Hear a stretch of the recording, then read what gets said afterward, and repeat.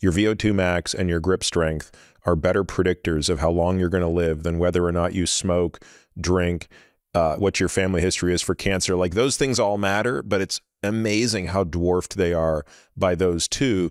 And my best explanation for it is that those are the best two integrators for the work you've done, right? So, you know, you can't cram for a VO2 max the week before. Like, if you have a high VO2 max, you have done the work to get it.